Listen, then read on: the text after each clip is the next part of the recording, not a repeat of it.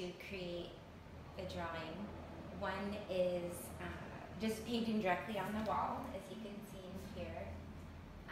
Another is I make these color fields on adhesive paper and then create shapes out of them.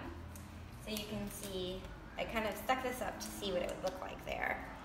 And then what I can do is take off the backing and then actually apply it directly to the wall where I want it.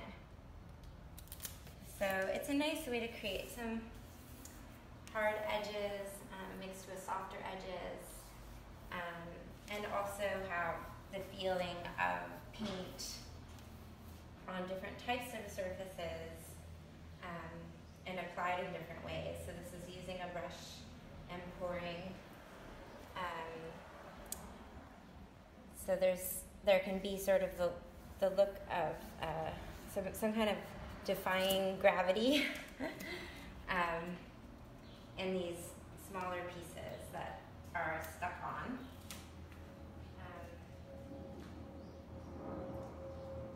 And so I like the combination and the layering that can happen with the adhesive pieces over top of the hand drawn on the wall using watercolor and acrylic.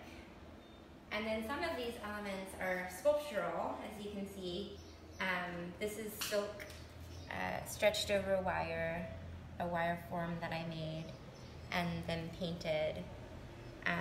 This is some clay that has then been painted.